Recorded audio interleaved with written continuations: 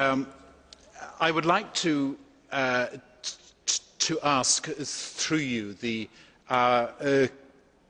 colleagues who oppose the treaty to explain precisely what it is that they mean when they speak about a self-amending treaty. Could they bring me the clause that provides for this sort of protean development?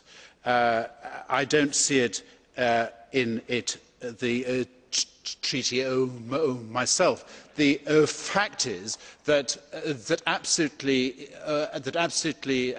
a single change requires the